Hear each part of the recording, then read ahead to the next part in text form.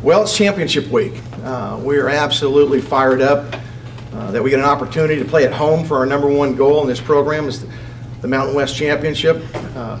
Obviously bitterly disappointed after how we played on Friday, but it doesn't detract from our main goal, and that's to go 1-0 this week, and if we do, we got a chance to win the Mountain West Championship. So we're excited about the opportunity to play a really strong Utah State team, a really resilient team. You know, a team that lost their leader and quarterback, Chucky Keaton, but have continued to roll and win the Mountainside. So looking for, a great matchup of the best defense in the league versus the best offense in the league, and I think it's going to be a compelling matchup. You weren't the only favored team to take a tumble in a rivalry game this last weekend. At the very top, we saw what happened to Alabama in crazy fashion, and there were a few other examples around the country. Does that kind of put it in perspective for your team and make it a little easier to focus moving forward, knowing you're not the only ones that had something like that happen? I don't know that that makes it easier, and perhaps so for some guys, but it's something that happened. We've got to own it. We've got to correct it, our mistakes, and move forward. And that's why our mantra the entire year has been 1-0. It doesn't matter if we won or lost the previous week. We've got to go 1-0 this week. And if our guys will continue to focus, and I know we will, on our preparation against Utah State and not worry about last week's game, because that one's over. It's making the corrections and going forward. You talked a lot all season about the luxury of learning some lessons in victories, and now you had a defeat. What lessons do you think your team can learn from what happened Friday? Well, we're going to have to learn a lesson of resilience and resolve. Anytime you lose, you can take it two ways. You can feel sorry for yourself, and you got about 24 hours to do that. But at some point, you've got to now turn that fire on and resolve not to let that horrible feeling happen again. And I know our guys are committed to working to correct the issues we had. We're excited that we have one more game to play, so that's not our final game, that final taste that's left in your mouth, and be able to have the final home game for all of our seniors and be playing for the inaugural Mountain West Championship. I can't figure a better way to get over that feeling than having that opportunity this Saturday. Utah State, 7 points the last two games combined against two really high-scoring offenses in Colorado State and Wyoming. What do they do defensively that has held teams in check? Well, I'll tell you two things. That they've got really good players and really good coaches, and that's a good combination. They're very physical up front. They run a scheme similar to ours. They'll base out of 3-4 personnel, but get into multiple fronts. They play very, very physical defense. They tackle well. They chase the ball well. They play very, very hard and very, very sound. And when you do that with good players, it makes it difficult on offenses. And so we'll have to be very efficient. We'll have to make some explosive plays, and because it's going to be a tough game to chip the ball down the field against a good defense like this. We're going to have some chunk plays. Do you think you faced a secondary better than this year? I don't know. They're probably as good as we've played all year as a total defense. And secondary-wise, I'd probably have to think about it. San Diego State, I thought, had some really good players on the back end, but I think very, very comparable. And what are the chances you have Josh Harper to use against that secondary? He's questionable right now. We'll see as the week goes. Did you see an impact from that, a ripple effect in your San Jose game, losing him so early? Josh is one of the better players in the league, so losing him obviously hurt, but I thought Justin Johnson came in, did a really nice job. It's football. Guys are going to go down, someone's got to step up. So, I thought we still were able to move the ball offensively, not take anything away from San Jose State, but in the second half, we did some things to hurt ourselves with dumb penalties. So, I don't think that had anything to do with not having Josh. It was more self-inflicted. Question in the back here. Coach, do you have an update on Jamal Ellis? Yeah, he's going to be questionable as well. He had a lower leg injury, and we'll see. He looked better yesterday than our trainers thought coming out of Saturday, so we'll see. Other questions?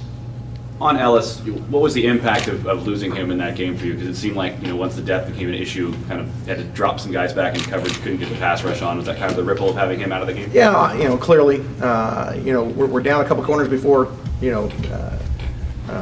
had to play, and he he got hurt. It appeared to me on tape a couple plays before, tried to play through it, and then he tried to push off his leg on a double move and just couldn't compete. And it's tough. It's tough when a guy wants to compete, but if you're not healthy enough to play, it ends up hurting the team. But can't question his heart. Can't question his competitive spirit.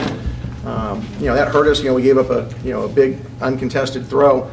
And then we had to do some things that had a little bit of a ripple effect on our substitution packages because it's the end of the season. Just like most teams, we're down some numbers, and that's football. It's no excuse. We've got to figure it out.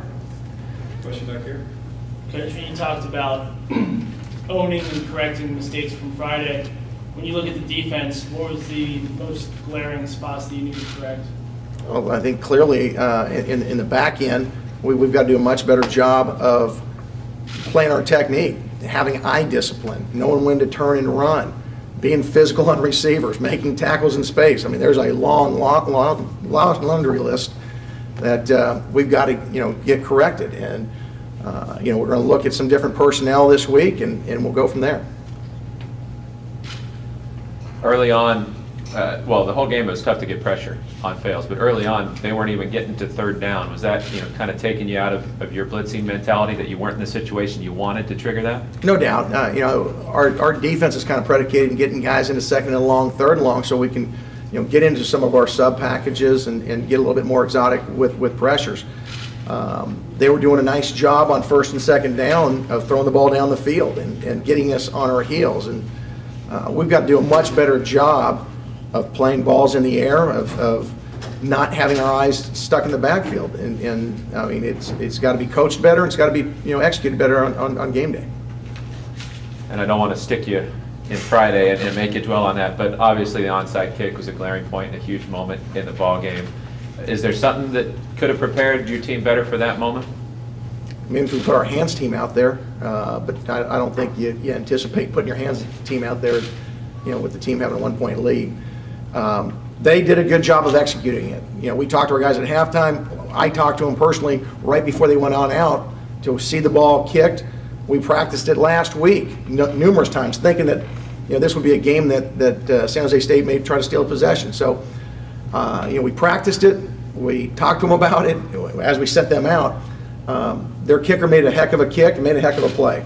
At some point, during the game, you got to give them credit for out executing us, and you tip your hat to them for doing that.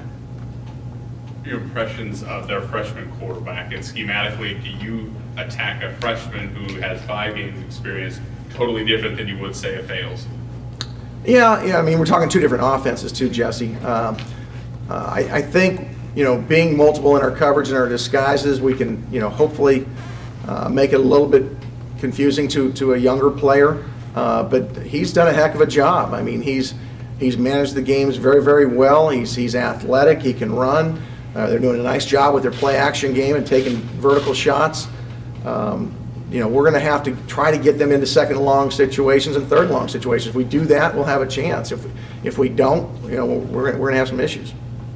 Coach, taking your whole season up to Friday into account, what maybe disappointed you the most about the performance on Friday? I don't know relative to the whole season, but on Friday I was probably most disappointed in the second half that we didn't have the resolve, that even though we were in a fight, even though we were taking some punches, we didn't respond as well as we had all year, and how we should have. And that's on me. I've got to get our guys responding better, and we will. We'll have a great practice this week, and we'll be ready for Saturday. If they're moving forward, if there's one thing that coaching staff is going to harp on this week, what might be the primary maybe coaching point this week? It's just continue to compete no matter what the score is. And when you start playing teams that have good players and are good teams, they practice too. They're going to make some plays. You got to have a Fido mentality. Forget it and drive on. And if you're worried about the last play and starting to doubt yourself, you're going to have issues. We talk about truth and love being the core values of this program. You've got to trust in yourself first. And you start losing trust in yourself, or losing trust in your teammates, things start falling apart. And we had that a little bit in the second half, where guys weren't trusting their teammates, and so now guys are their eye discipline's bad, they're trying to do some things that they normally wouldn't do. You can't have that in a football program, and we're going to get that straightened out.